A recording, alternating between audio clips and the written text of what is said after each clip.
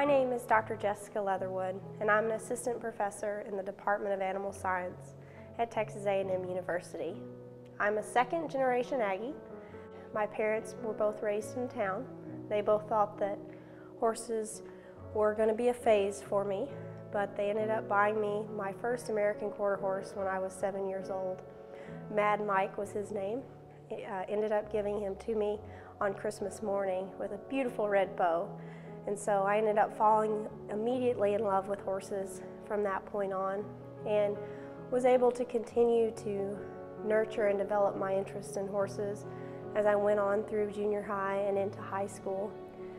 And I think it's really in high school where I found that I enjoyed competing on horses. Predominantly rode all-around horses, and then I also had an interest in horse judging as well. And as I was finishing up my high school, I actually ended up applying for the AQHF Foundation Scholarship, which I was very fortunate to have actually received. And I knew from that point on that my dream of attending Texas A&M could really be a reality.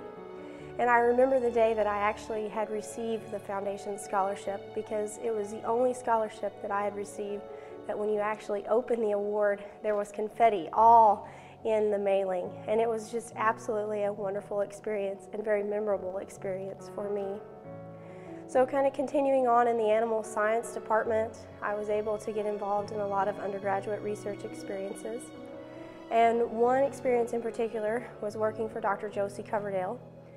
And through those experiences with Dr. Coverdale, I actually decided that I wanted to continue on and pursue a Master of Science degree with Dr. Coverdale in equine nutrition.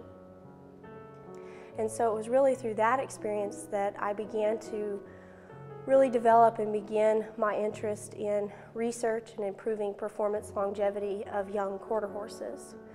And so as I was finishing up my master's, I decided, well, I'm definitely an Aggie, I bleed maroon, so why don't we just stay on for a PhD? So at that point in time, I ended up convincing Dr. Coverdale to keep me on and continue to pursue a PhD.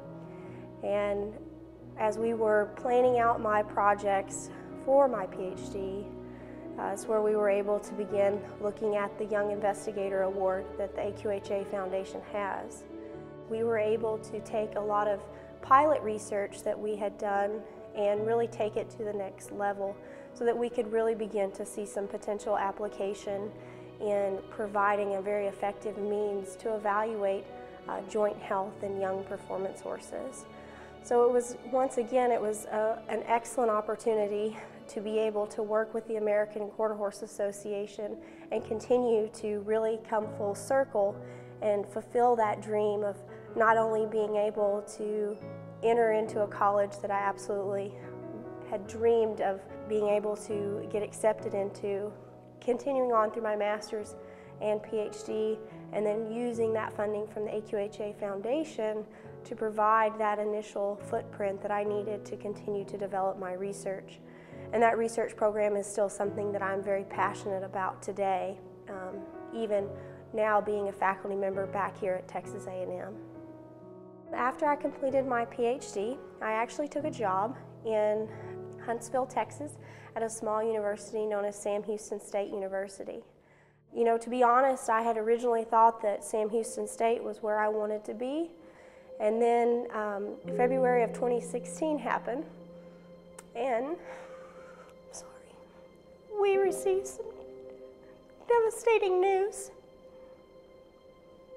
that Dr. Josie Coverdale had passed away. And it was really hard for all of us. It was something that still we continue to work through today.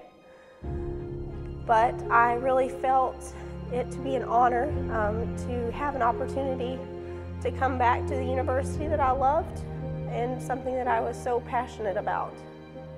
And so it was really from that point on, I knew that I needed to continue with this opportunity and come back to Texas A&M and be able to continue to develop that program that I knew so well. And so I ended up coming back here in the fall of 2016, and I've been here now for a little over a year, and working to complete the rest of her graduate students, and now beginning to work with my own students. I definitely have to give a lot of credit to the American Quarter Horse and the association has done an excellent job in really cultivating the youth and providing those opportunities for us. And I think that it's great because I didn't come from a big ranching background. They really took a chance when they awarded me that scholarship, and I just hope that I've been able to contribute back to the industry that I'm so passionate about. My horse, his name is Dan Sansanita, and he is a 15-year-old gelding. And I must say, Danny, as I call him, is definitely my horse of a lifetime. I ended up purchasing Danny after I finished my graduate program, kind of when I was in the phase of rediscovering my hobby that I was so passionate about. But this horse brings me so much joy and happiness. You know, overall, I've really enjoyed competing with him and being able to be successful with him as well. But I surely hope Danny realizes that he has a lot longer to go with my little girl, because he will definitely be having a new rider here in the next few years. I'm hoping that she will follow suit and continue with that passion of horses.